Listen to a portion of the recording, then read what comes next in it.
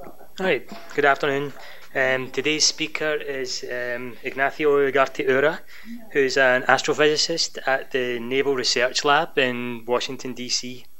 He got his BSc and MSc at the University of La Laguna in Tenerife, and then his PhD from Queen's University Belfast while working at the Armagh Observatory.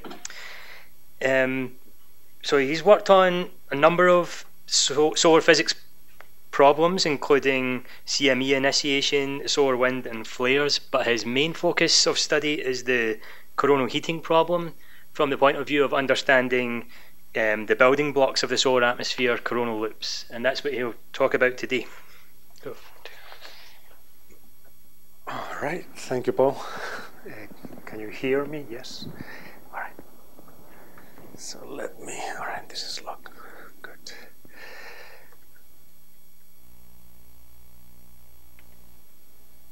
All right, so thank you very much. Thank you for inviting me to give this seminar. It's great to be here. I've been in Boulder before for meetings, but it's been a few years already, I think, so it's good to be at HAO and see people that I know and I'm familiar with. I'm not sure how many of you are working in solar physics. I know some of you do, so I'll start with some of the basic concepts, and then if you guys just bear with the first few minutes if it's too easy and obvious. All right, so I'm going to talk today about the magnetic and plasma properties of coronal loops. I'm going to discuss coronal heating. All right.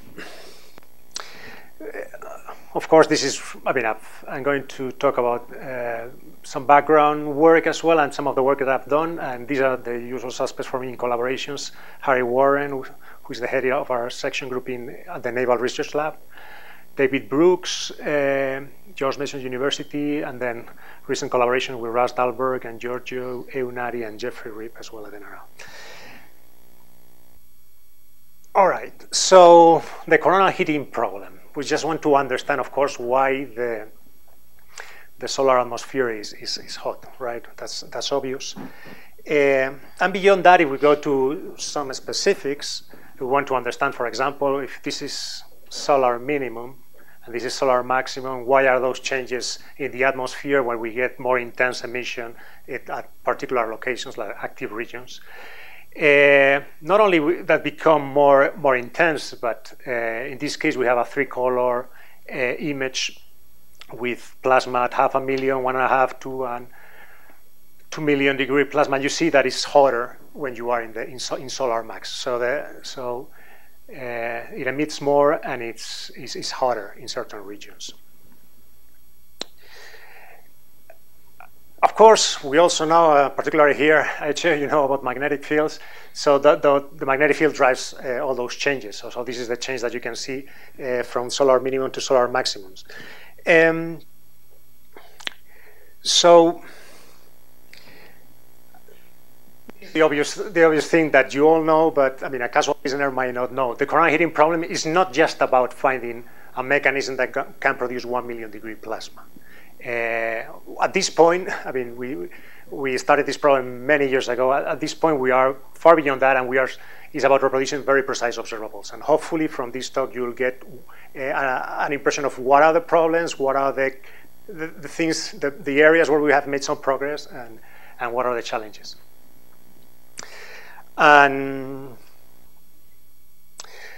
today, the discussion about coronal heating is going to be concentrated specifically on coronal loops, because that's what I like to work on, and because these are considered the building blocks of the atmosphere. And bearing in mind, of course, that when we see a loop like this and with an instrument, as we get instruments, things change. So with the definitions of our current take with observation. So you're going to hear me talk about loops, but also strands, which are finer filament structures that could be underneath those. So sorry if that, you can ask me if I mix concepts, but all right. So let's start with a few movies. Here I'm showing, this is AIA and HMI, where you have the magnetic field in blue and yellow, and then you have the AIA 171 on top of that. So what you are seeing is the evolution of the magnetic field and the evolution of the 1 million degree plasma in the corona. We know that magnetism is driving the atmosphere. The magnetic fields, the magnetic pressure dominates in the atmosphere over the plasma pressure, and that's why our loops are highlighting the connectivity in the corona. They are highlighting the magnetic fields. What we see here, for example, in this movie that evolves very rapidly, is that over long term is obvious that the changes in the magnetic field drive the changes in the loops, right? And at the root of the problem of the coronal heating would be at short time scales. What are those changes in the magnetic field that produce those changes in the atmosphere? We know the energy is at the photosphere. How does it get transported up into the atmosphere? That's the main question. All right. So what are a few simple, outstanding questions about the coronal heating problem? Of course, the nature of the heating. What is the physical mechanism that produces it? That's basically what we want to answer. And because we don't have a definite answer for that, we have some ideas. I'm going to also discuss certain properties of that of the mechanism from what we understand from the data. So as I said, hopefully we get an understanding of why are we struggling on this problem. All right, so I'll start with the nature of the problem, and I'm going to give you just one slide, just because we don't have the answer to the problem. But I guess the dominant ideas the leading ideas that we have right now, and they have been for years, are two about what physical mechanism could be producing the heating. One is what we call braiding. So it's the Parker idea, where you have convection at the photosphere that is shuffling and moving your magnetic field. The magnetic field gets tangled in a cartoon way. This is how you show that in 3D MHD. These are simulations for Russ Dahlberg et al. That's what you get. You tangle your field, you stress that field, generate currents, and you can produce heating. And we've done forward modeling of that, and you can produce million-degree temperatures with that mechanism. We can achieve that now with simulations like those. In the same way with waves, we have here the granulation that is continuously buffeting, as I said, those flux tubes, and then that generates waves. This is a 3D MHD simulation from Van Vallehoyen, and they call this Alban wave turbulence. So basically, the waves propagate up, and there is this. They generate this turbulence that is dissipated in the corona generally. What they have is they have counterpropagating waves that are produce nonlinear interactions that eventually dissipate, generate currents and dissipate. And this is another way of dealing with dissipation through waves. This is resonant absorption, where your transverse waves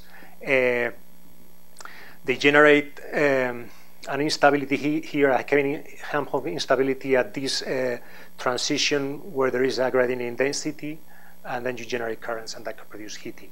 And these papers are also claiming that you can produce million-degree plasma. Okay, so that's what I was saying, that achieving million-degree plasma can be done with some of these models. It's about the details now. What model can explain the particular details that we see in the observations?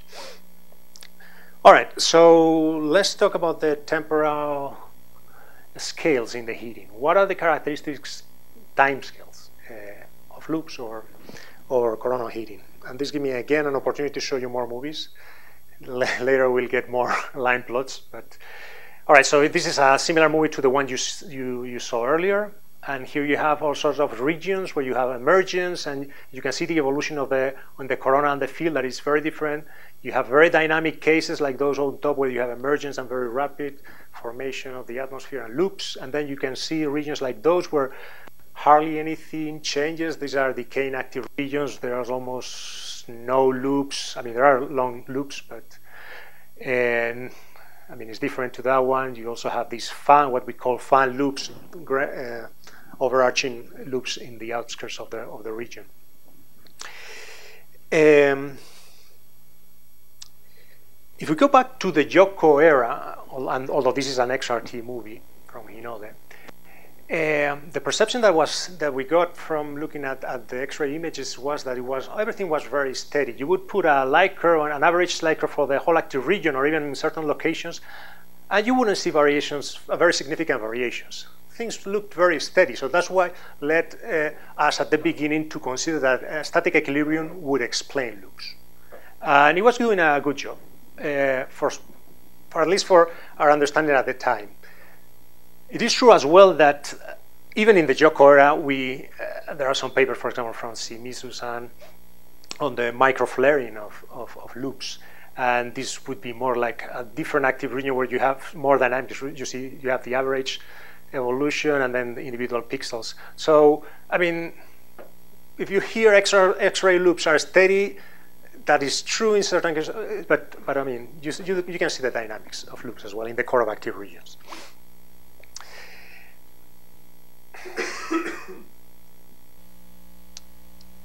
Then when you go to the EUV, and this will be a movie later, what we noticed from trace observations, and sorry I don't have a plot there, but is that they were very bright up at very high altitudes, and what we discovered is that the densities were really high in the corona, so that the densities could not be explained with an static equilibrium. They were what we call overdense with respect to equilibrium. You couldn't get an equilibrium with those intensities high up in the corona. And the idea that the heating was impulsive got introduced at this time. And I'll describe that later on with some hydrodynamics, but this is just to show you the evolution. You can see this is observations from ice Hinode, the spectrometer, where, well, actually this is XRT and then this is ice. This is from 4 million down to 400,000 degrees. And you'll see structures here. I mean, you see them everywhere, but I'll point you at this one because it's easy to see. So you'll see that structure that eventually is going to cool down all the way here. So you see loops that are being heated to multi-million degree temperatures, and then you see them cooling through the filter sensitive at different temperatures down to 400,000 degrees. Okay, so you see the dynamics.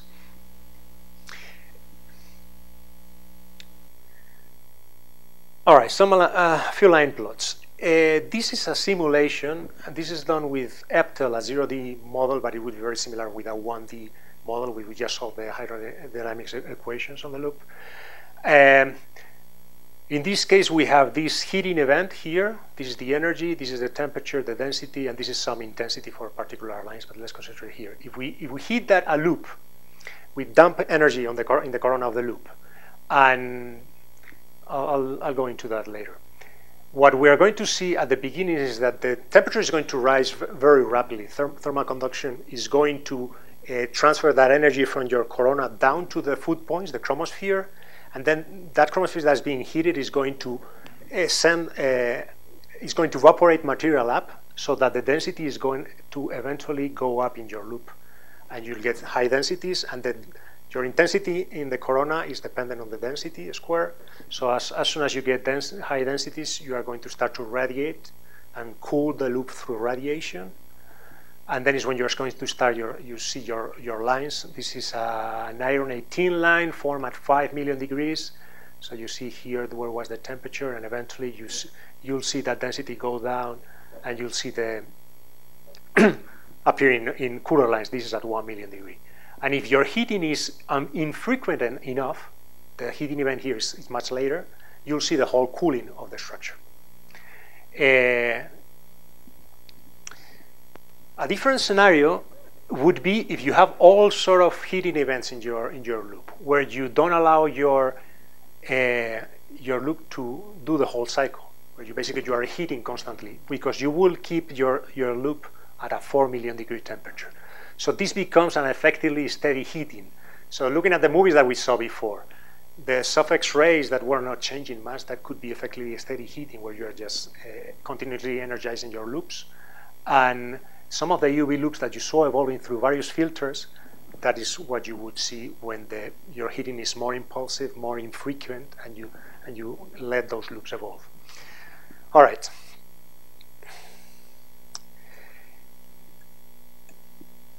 this is one way of looking at the temporal scales, by looking at the time scales. But there are other ways to look at, to infer something about the time characteristics of that heating. And one of them could be by looking at the temperature distribution within the loop, even if you look at one particular instant in time.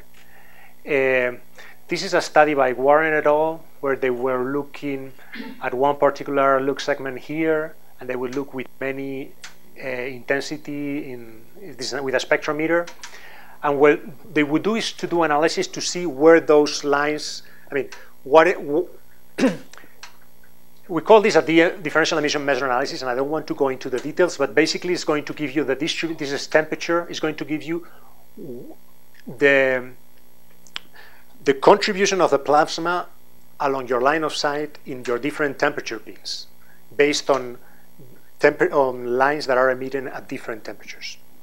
And they found that the distributions of the emission within your line of sight volume was pretty narrow. In this case, 6.2 in the log, that's about 1.3, 1.5 million degree plasma, and not too broad. So you wouldn't find plasma 10 million, you wouldn't find plasma at 1 million. It's sort of narrow.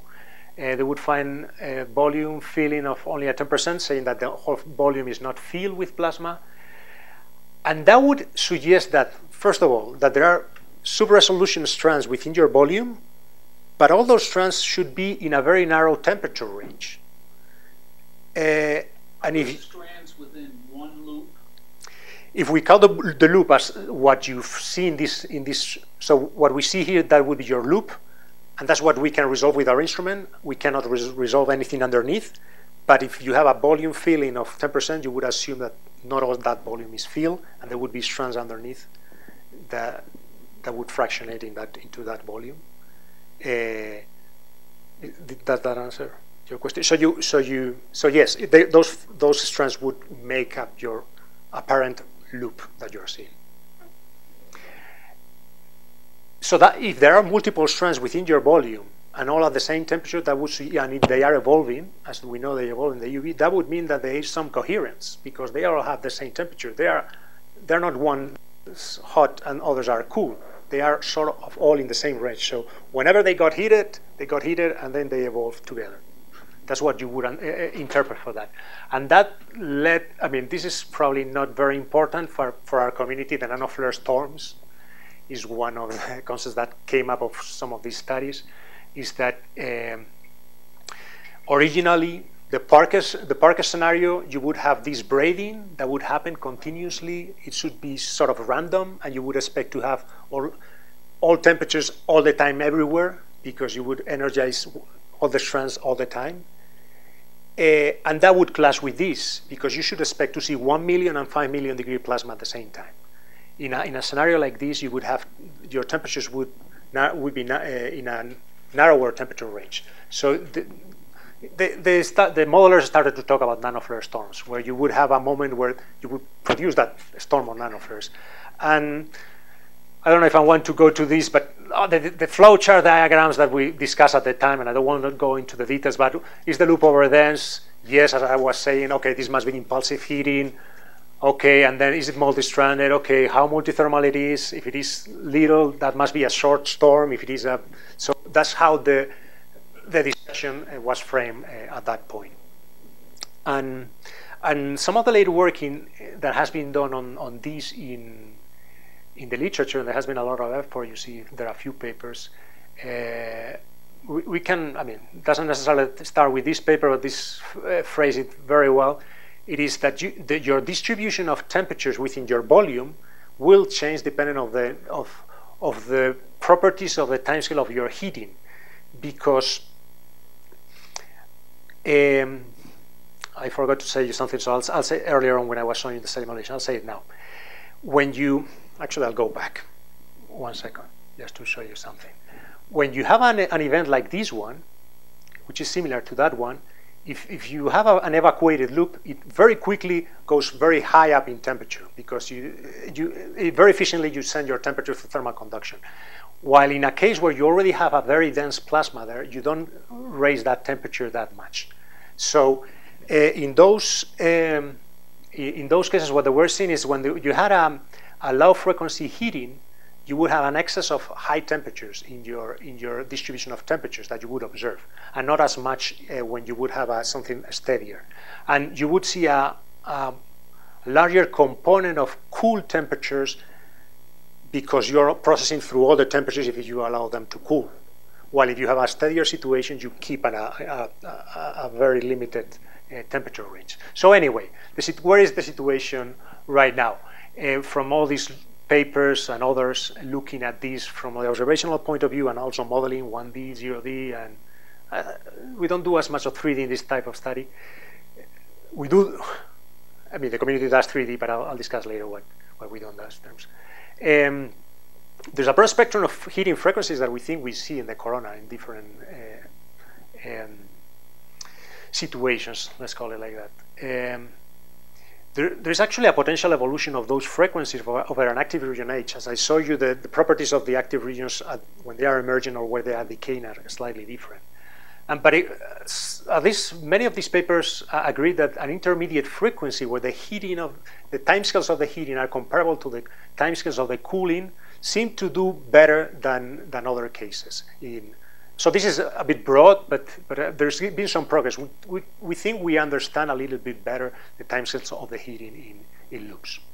And of course, there's plenty of progress, plenty of work to be done here before we can say this has been sorted. Okay. Let's move on to something else.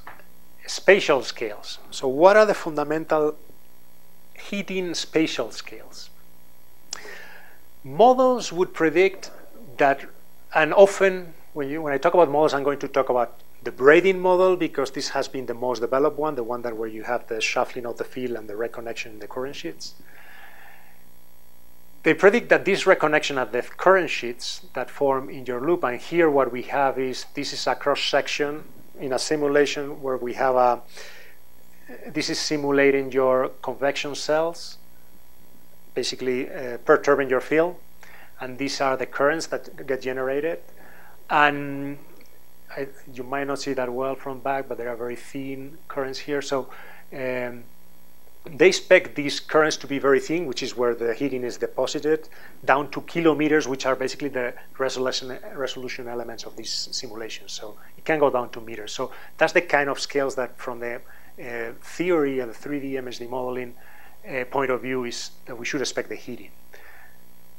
What happens when we go to the data? What can we say from the data and where our limited resolution? Because in the corona, I mean, we are talking about 0.6 arc seconds, 0.3 iris, right? Is it 0.3, 0.1? We're talking about several hundred kilometers often. When we see a loop like this, and we look at that cross-section, what are we seeing? I mean, how can we interpret that data? Are we seeing some volume? I mean, what you were asking, is it completely filled? Is it only partially filled, which is one strand, but we cannot resolve? Is it multiple strands under your volume that produce an envelope that is similar to that one? What is the density and temperature distribution within your loop? And can that tell you something about the scales of that heating, where that heating is being deposited?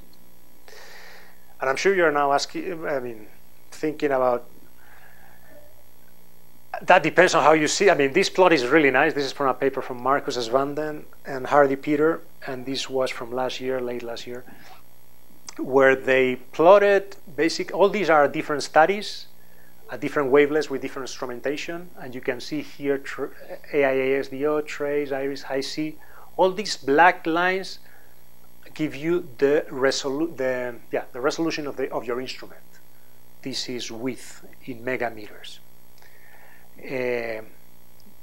This is just an index to go through the number of studies. I bet if there was a time here, time would go that way, right? I don't know which ones are these ones, but basically, when we had bad resolution and the measurements that we had for loops, the resolved widths were bad. And as we got better instrumentation, we were resolving better and better. So we were saying, I mean, when are we stopping? When are we reaching our limit? We probably, all the time we were thinking we were reaching our limit, right? So this was a good moment to show you this. When we see a loop, I mean, What happens when we see it with a better instrument? What are we seeing underneath? All right, so many of these studies, what they would do is try to see what are the scales that we are resolving, and are they meaningful? And you would look at the cross-section, look at your intensities, look at the cross-section, and say, my loops are resolved. Okay, is it bigger? Is it? Those are the scales of my loops. The problem goes when you are reaching the limit of your resolution element, right? If you're, let's assume your resolution is this orange area, and your strand or loop is below that. So what you would observe is the PSF of the instrument, which is the minimum extension that you can see from a point source in your instrument. So that's useful, but it has some constraints. It's more useful if we then use a spectroscopy and we look, for example, at what is the intensity here and what is the density there. We can get some estimates of densities and from the ratio of two intensity lines that are dependent on the population of the line through the density. Because your intensity in a spectral line depends on the atomic physics. I say this Chianti just to make it more obvious. The square density, and then your volume. And this is just divided by your pixel element. So if you know your density from your observations, you know your intensity from your observations, you have to resolve from there your radius that depends on, for example, the number of strands. I mean, you can know if you can have a field volume or not to explain the data you have. I'll put an example. It's going to show up better. This was from a paper that we did back in 2012. We got this loop section. This is look at many different lines at different temperatures. As you see, in some of the lines you see the structure. Some of the other lines you don't see it. So it has a particular range of temperatures where you see that loop. You can get a density and the distribution of temperatures there. And the question is, in this particular case, if you take your density and you take your model radius for your structure, are you able to reproduce the observed cross-section that you see in ICE and AIA? And in this particular case, with one single strand, that density and that cross-section, you could reproduce both. So the conclusion would be, from the density that I'm getting in that volume is filled to explain my intensities. And that is not always the case. Because there are cases where you can go and you need you don't have sufficient volume. Sorry, if you feel that with one single strand, because your volume would be much larger than the final solution, you would have a much larger intensity than that you observe. So that's when you go into your filamentation and your volume filling. Some of these observations cannot be explained with your plasma being completely filled, and that's when we said we would need multiple strands to explain that. And there was something underneath. I see that it went direct to the conclusions, but basically, this paper, the conclusions were the typical size. The majority of loops aren't resolved, but there are loops that can be resolved with current instrumentation. That's what we said at the time. And typical sizes of the hundreds of kilometers, and the heating should be able. Any heating should be able to explain those scales. I mean, how do you get to distribute your density over hundreds of kilometers? That's important for the heating. All right. Even if, maybe I shouldn't go there, but even if those other strands were the same density and temperature, let's put it, how do you get to distribute your heating through hundreds of kilometers? So anyway, there was. I thought it was interesting to discuss this because there was a very recent paper, the one that I was talking earlier, by Marcus Svander and Hardy P, that probably got picked up by more people using high C observations. All these are high C, where they were saying that images are fully resolved in high C. So where the typical value of the structure is around 500 kilometers, and this supports heating operating at microscopic scales. Those are conclusions from now. From the latest papers on the highest resolution in the corona. And Some of you are thinking about the plot I showed yesterday about getting better instrumentation, but I'm giving you a reason why using a spectroscopy density that would make sense from other point of view. But not everybody agrees on this. I mean, I guess David Brooks led another study with high C data that got the same conclusions as the 2012 that is consistent with this one. But there was a paper from Hardy, Peter, and collaborators where, while they were not seeing, this is an interesting conclusion, they were not seeing substructures in some of the high C data, the high resolution, their conclusion was either, yes, the density of the temperature varies very smoothly, as these guys are proposing, or actually the loop zones are really fine. They have to be like 15 kilometers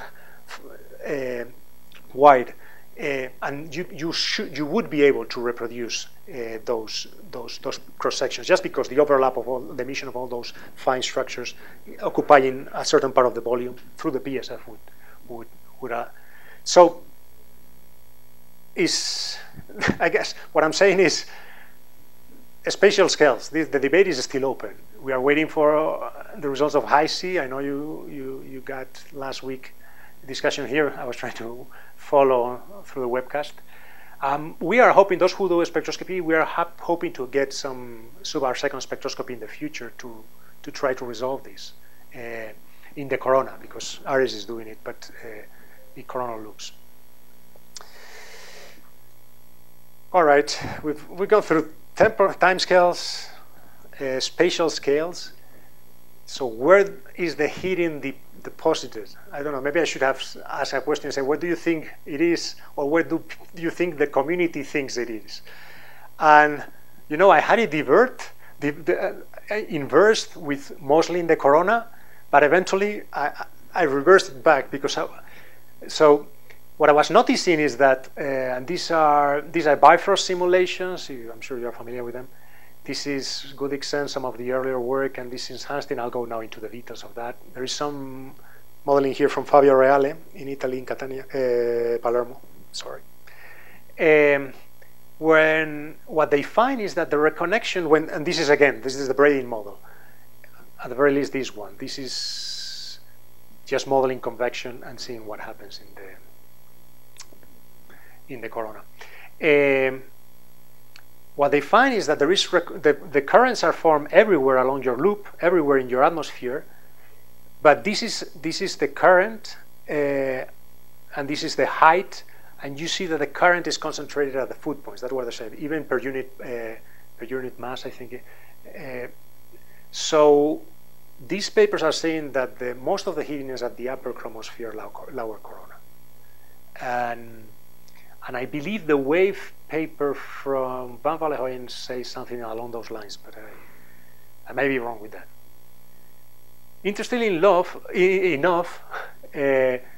mostly in the corona there are, I mean, it's the usual suspects, Jean Klinchuk and collaborators, who are claiming in their papers that if chromospheric heating was at play in the lower corona, the signatures that we would observe would be different. We would have stronger flows, would have larger intensities in the chromosphere, and they say we are not observing that. So I guess there is still a discussion of what's going on where is the heating being deposited, and I guess mark your bets there and see. But I mean, there's a lot of room to make into that. I'm going to give you here my contribution to this, or what we have done recently into that direction is from a different perspective, just to give you a different way of looking at this problem. And this is the figure that you saw earlier on.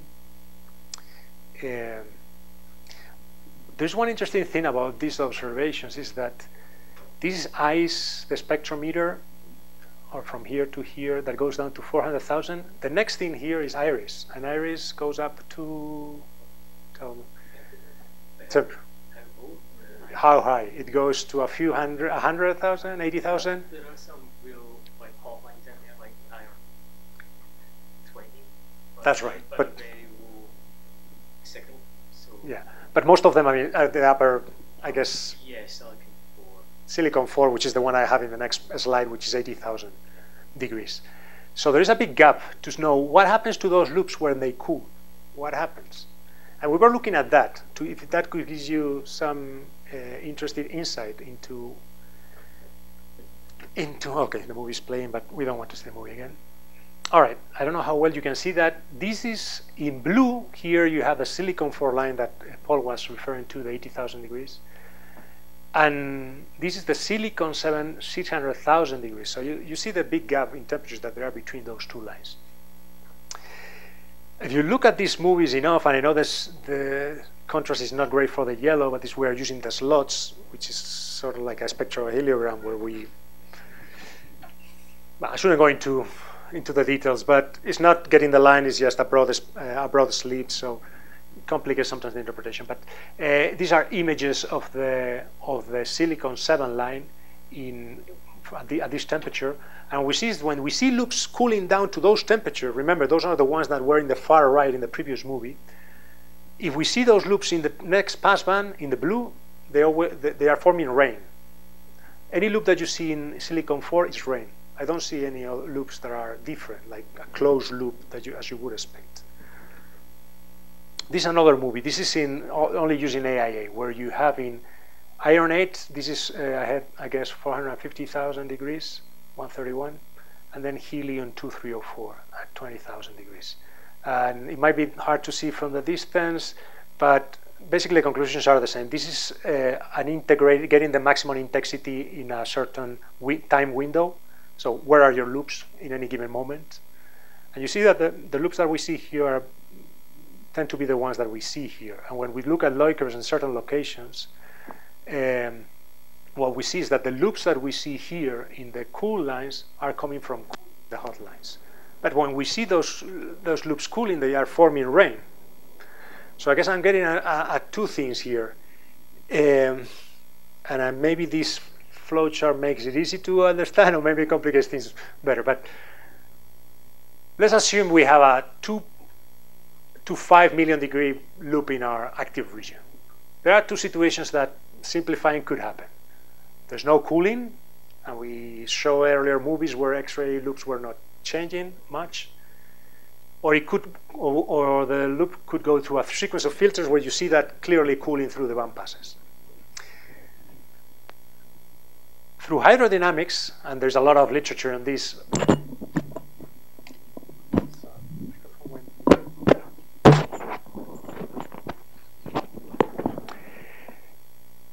To produce loops that are not cooling, that is, to have an effectively steady heating in your loop, you have to have high frequency heating in the corona.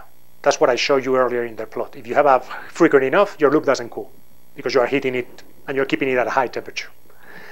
If you heat it at the foot points and you do the simulations, it changes slightly the problem. And for now, just take that for true that you need intermediate frequency to get that.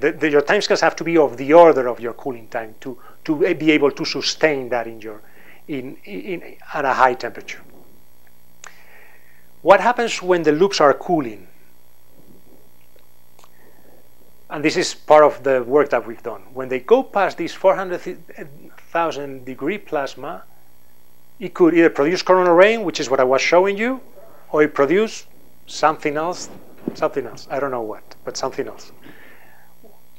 I see rain. I don't see something else just yet, but when you do the simulations, what you should expect is if you have a monolithic loop, let's say for idealized that is, you see the meeting everywhere the same, you would see that through all the temperatures as it cools down. You would see them cooling through monolithically. When you have coronal rain, you have condensations that form in certain locations. And the hydrodynamics are different for those two. If you put high frequency heating at the foot points, in principle, we would say, oh, you put high frequency heating and you keep it that hot. But it's a very particular regime because your heating is very concentrated at the foot points. So what happens is you evaporate all this plasma up into your loop. It gets very dense. It starts to radiate a lot like crazy, but there's no heating up there to balance those losses. So there is a catastrophic cooling that happens there. There is a runaway process that eventually forms a condensation that normally through asymmetries goes and comes down. And then the loops, oh, I want that equilibrium, and it's continuing heating, so it forms that again. And so there are cycles. So it's not steady. There are cycles that produce this emission that you are seeing, this falling, this rain that you are seeing. To produce something else, and the standard heating that would be any sort of intermediate of low frequency heating in the corona, the classical nanoflare picture, that doesn't produce rain. Papers right now, in the literature, does not produce rain. And that is something to highlight. And this is just another case of low frequency heating at the food points would produce exactly the same thing as putting in the corona. And this is what I mentioned earlier. I guess I can skip that. But the important thing to come out of this here is that food point heating can explain both branches. And coronal heating cannot explain this coronal range. So either food point heating is needed, or we have to improve our coronal heating models. I mean, Okan and Razor maybe will go right now, oh, that must be food point heating. But I'll bring one topic. Flares have rain, and flares are impulsive, and we know reconnection happens up there. So I believe there is a lot of room here in the heating in the corona. So I think there needs to be some progress here on to understanding of how heating in the corona can produce rain, condensations. All right. I have 5 minutes left, so I'm going to go fast through this. This is actually the work that I've been doing lately, but I didn't want to give you 45 minutes of this. I thought it would be more interesting to give you various topics. So we know the magnetic field is playing a role to heat the corona, to drive the system. So how does the energy scale with that magnetic field? I guess that was the question that I was trying to answer. Magnetic field strength and loop geometry are two ingredients in the heating of the atmosphere that has been recognized many years ago. There is this paper that you might be familiar with, Mandrini from 2000, where she took all the possible heating scenarios and they look at the heating scaling. How does it depend with B? How does it depend with L and other quantities? And then they made actually this is for a different paper, but basically all following papers, they look at parameter space and then see if we could discriminate what was from our observations, what's happening in the corona. The problem is that we didn't have a good way of estimating those magnetic and properties. We had some models, but they have been improving over the years. So that's where I guess we jump in. There was another paper working on that. So what we did recently is to look at, in this case, 3 active regions with increasing magnetic total unsigned flux. The total unsigned flux in the we use Marcus's Van der identification software to find loops in those regions, and then we basically select those loops that are good for our sample. And I don't go. I mean, you can ask me later questions why, but those are the loops that we are going to use in the study. And then what we want to know about those loops that we selected in our active region is what are the magnetic properties, and we did that through magnetic modeling. And I encourage you to go and look at this paper from Harry Warren, where they basically look at 3 different methods of extrapolation, potential, and 2 nonlinear, Wigelmann's code, and one that Marcus van den has developed recently. And they tried to see which one was better at getting the topology of these loops through various metrics. And in general, the nonlinear force-free models, they outperform potential extrapolations. So I think we are in a good situation to basically look at those extrapolations and compare them to the plasma properties of those loops. So this is just the tool we use, but basically we have these 3 methods. We can calculate we do the extrapolation of the field, right? We take the surface, we extrapolate our field, and then we compare that to how those loops are outlined in the coronal images. In this case, we look at iron 18. This is 5 million degree plasma. And then through that, we can get the strength of the field anywhere in the loop, food points in the corona, the geometry, the loop length. And then this is kind of a novel for this type of analysis, what we go is we go back to our images. This is the trace loop in our topology. We select a region that is clean for us to look at the plasma dynamics, and then we look at the light curve. So we straighten up that loop. We get a cross section that is sort of a profile. We measure that cross section. We get the intensity. We see the intensity, and then we go at the peak of the intensity. Whenever that loop peaks, because there's no guarantee that when we are doing our extrapolation, we are at any particular relevant moment of the evolution of that loop.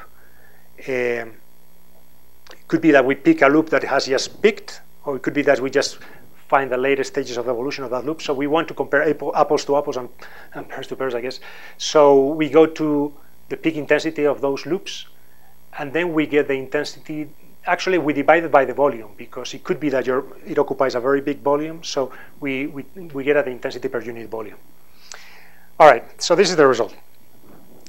What we find is that the intensities of those loops are correlated to the field strength, the average field strength of a loop and the loop length, anti-correlated. And the B over L, which was one of the scalings that some of the modeling papers have used in the past, we see that correlation. And in this case, we see it directly from observation. There's magnetic modeling here, but there's no coronal heating model just yet here. This is just, the scaling comes directly from the observations, which is nice, that we can basically get a scaling on those loops based on the observations. We did some modeling, but maybe I should skip to the conclusions about what does it. So the only thing that to highlight here is this is the scaling for an intensity, but it doesn't tell us what is the intensity, the scaling of the heating, which is what we really want to know. We want to know how that energy that goes into the loop. So we did some simulations with EPTEL, and because in 45 minutes, I think I'm going to skip that. But basically, we end up finding a scaling through using that the magnetic field. So I have to say one thing. We introduce an energy into our EPTEL simulations that scales with B and L based on the topology that we have in our loops. And then we see what happens with the intensities. And we do that for all the loops. And we have some metrics about what parameter space does better. And we ended up finding that the scaling with the magnetic field scale of 0.3 down to the loop length is the one that works better. And that, in parameter space, compares well with other studies that have been in the past that were reached through a slightly different method where there was more modeling involved. So I guess the conclusion to this is that is here the conclusion. Both from full active region modeling, previous studies, and individual loop modeling, we have a parameter space with the dependence of B over L. That on its own doesn't tell us the answer about coronal heating, but it gives us a lot of information for the future work. Because, so how do we make progress with all the information that we have? And this is more about future work that we are involved in. So we have an active region, we have great observations, we take images every 12 seconds, multiple lines, we have a spectrum. What can we do? For example, from the imaging point of view, we can just, and this is some work that I did a few years ago, we can simply find events that are happening. This is just detection of events, and these are the phases of those events. We can get some statistics of what's going on in those. And then we can go and do a simulation and do an extrapolation of your field. You have your magnetic field, as I was saying earlier. You can put a plasma model, forget about the details there, but EPTEL. Just you do your hydrodynamics in each one of those loops. And then you can produce a simulation. This is a simulation of an active region with the same magnetic configuration. And then see how they match. You can do some statistics comparisons. So I guess I should have said, how do we make progress from here? Some people are going to use first principle models where they're going to run their simulations in 3D MHD, have your convection, have your simulation, generate your corona, see if you produce the observables. Those simulations are great, are the way to go, but they have some limitations, resolution, computationally. Another way to approach this is dealing with 1D and 0D, and dealing already with the large scales of the corona, and resolving very well in 1D, where all the action happens, the dynamics in your loop. And that way, and this is my last slide, what we can do is try to reproduce the observable. The coronal heating problem is about reproducing very precise observables. It's about reproducing the DEM that I was talking about earlier, the distribution of the temperatures. It's about reproducing statistics on the loop evolution. What about the flux-luminosity relationship? This is the integrated intensity of an active region and the unsigned flux. You have to be able to reproduce those. When you have a very strong region, you have to have a lot of intensity. When you have a weak region, you have to have little intensity.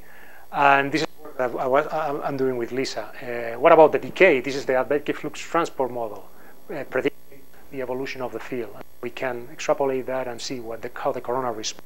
So this is the avenues of work that we are doing right now to get a better grip on the problem. Sorry for not giving you the final answer on the problem, but I hope you get understanding why this is difficult, and we're still working on it. So thank you very much.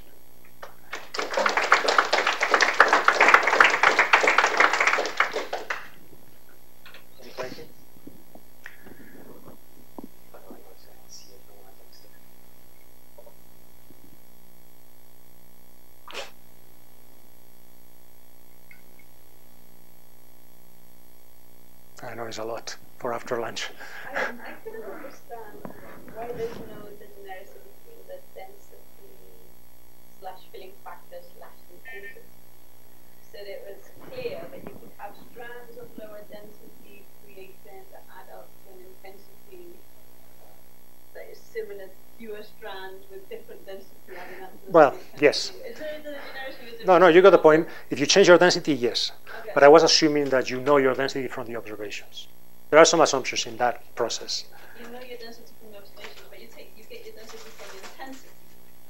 Yes, but you do ratios, so Okay, yeah, I'm not into corona, so. No. It's a fair question. There are some approximations there because, to be fair, if you don't, I mean, if you have you get your density right if your volume is filled. If it's not filled, your diagnostic is not as good. Yeah. So there are, but we go with what we have. Yeah, but those, I mean, so that's why that result for me is compelling, good, but as good as it can get in the sense that I wouldn't be extremely surprised if we found that that's not the case. That it was within our errors, but. Yeah. Okay. Following on that, how do you get your densities from observations?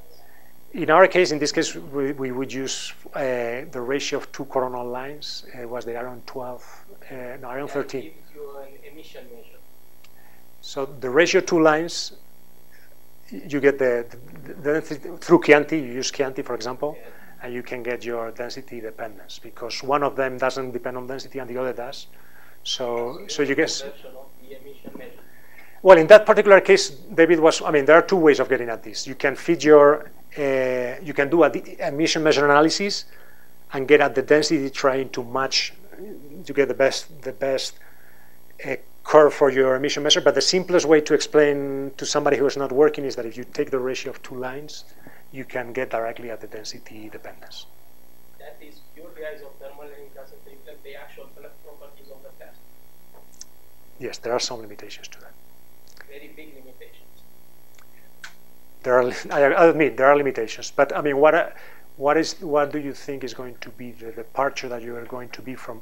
So how far we are off the right value, you think?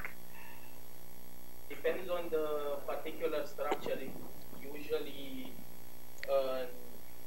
you need some form of a filtergram observation which can be fitted into a emission measure profile. Then, with a line ratio, you can only get the isothermal component at a fixed temperature. And if that fits, you have an isothermal density component, but that doesn't reflect the actual properties of that bulk of plasma. It's just seeing with Potts blinders. If it's not isothermal, yes. But in this particular case, in that paper, it was done through the DEM. So we had a lot of lines, and we did the DEM. But you're right. I mean, you're making a good point. we try to do our best with the data we have. Yes. Let's go Annie first. Thank you for the talk. It's very interesting. I would like to point out that when you study the dependency of the heating properties with field strength, average field strength, and length, those are not entirely independent quantities, right? I mean, the smaller loops that we observe would tend to be somewhere closer to the core, so they will not go as high, right? So the field is stronger than. Yeah, I think there's. I don't know how to take this into account. That's right, but that's why we go into the modeling part later, where you fit both properties in. So you have a measurement of your field strength, you have your length, and then you can model, in that case, what would be the response of the plasma for. But yes, we can see that there is a length. Yes. I mean, feel free to counter. I mean, if you're not.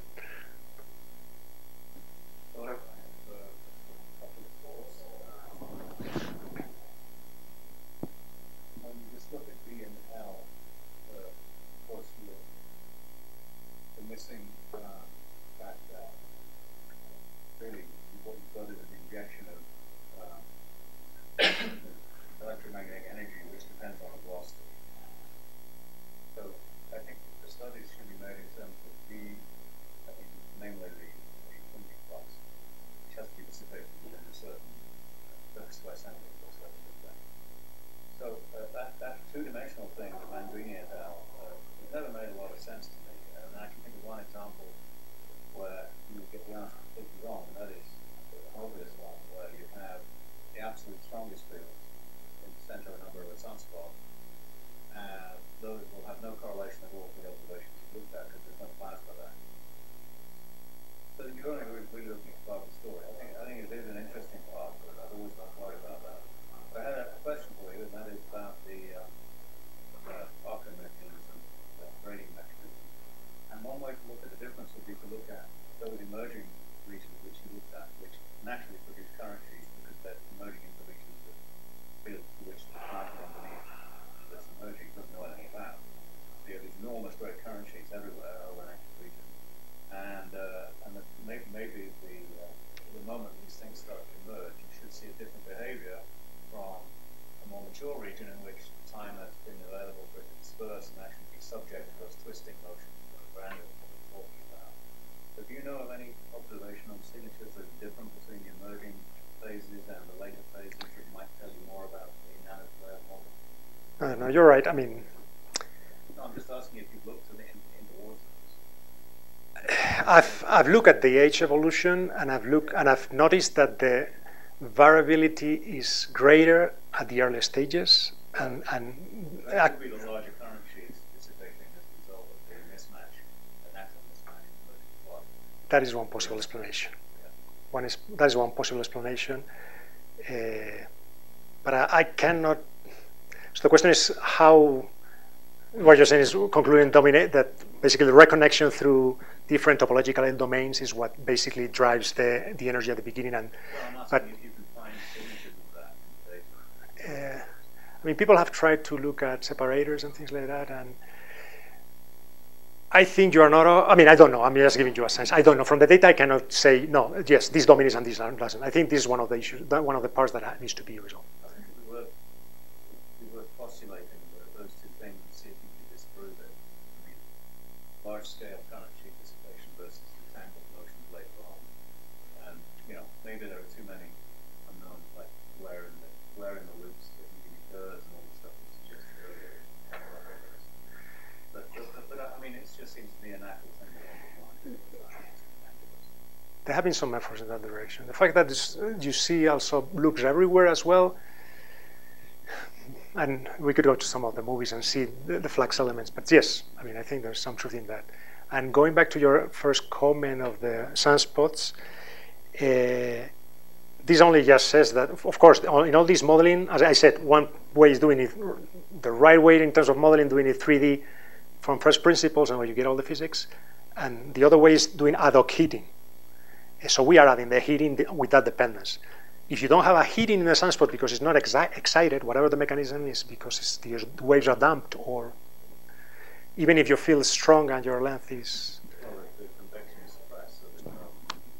So that doesn't say that the scaling is not correct. It's just saying that the mechanism is not acting in that place. If it was acting there, it would scale with B and L. I guess that's what it would say. But I mean, what I'm saying is that, right, so, and the missing component is the velocity, so it really should be a three-dimensional. Because MHD, your injection of energy that's got to be balanced by all the effects you occur, radiation, ultimately, and conduction, all that stuff. That is something like pointing points in. You've really got B cross B term at the photosphere that needs to be compared with what's going on above, and you can't get rid of it. So you've got a B squared times V term at the bottom with the length of the loop, and you've got the energy coming out.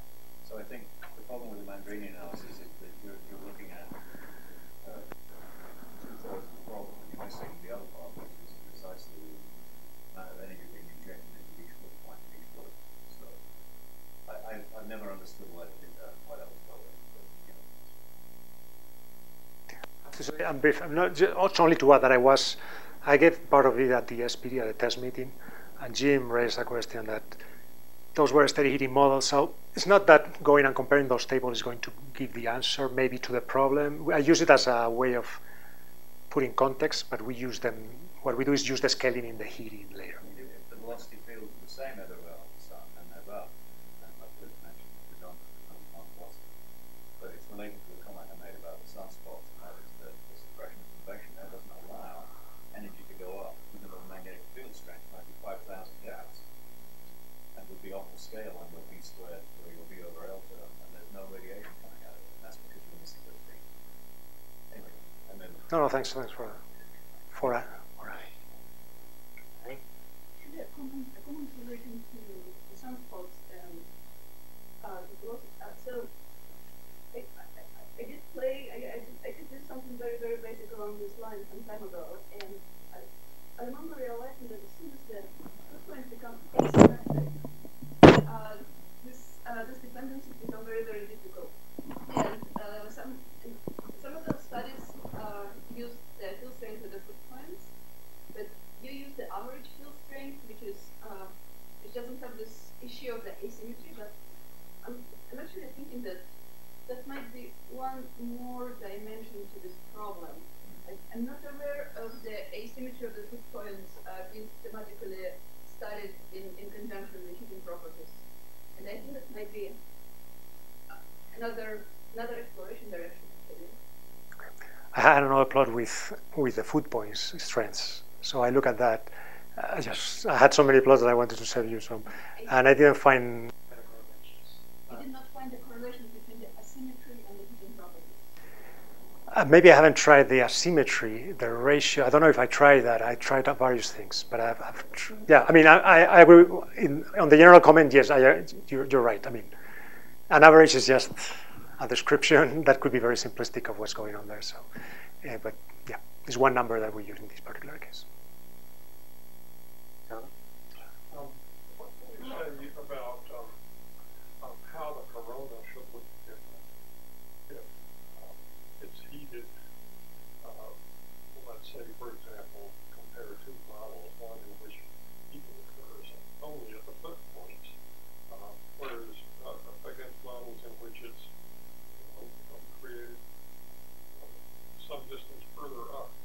How would the corona look different against the limb than where you would actually see coronal loops in which you were looking through them into space instead of, someplace on the disk where heat might occur? I don't know, I mean, Jim Clinchon has been addressing this thing because of the push of chromospheric heating. He has been addressing this in papers. I was going through that lately for this talk, and he was particularly looking at Doppler, spectroscopic diagnostics like line of sight velocity, but I don't know if he has a discussion on the limb. That would be interesting to see if he discussed that. Right now, on the spot, I don't think I can answer that. But I guess I'll leave it at there because. Very impressive.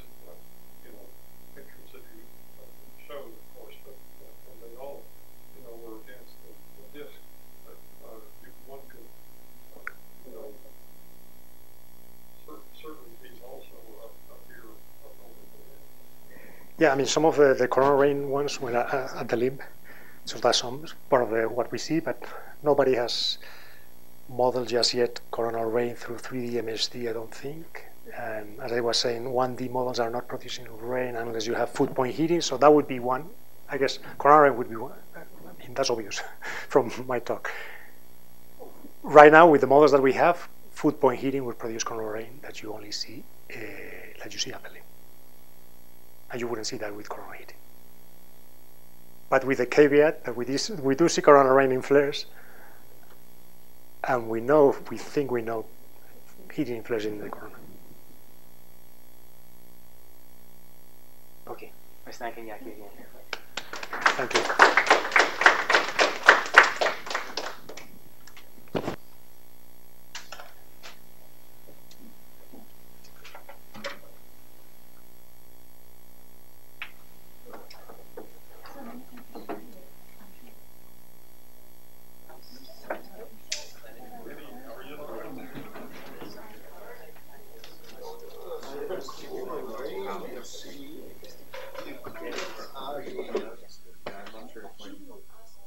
Velocities and the accelerations compatible with before the relationship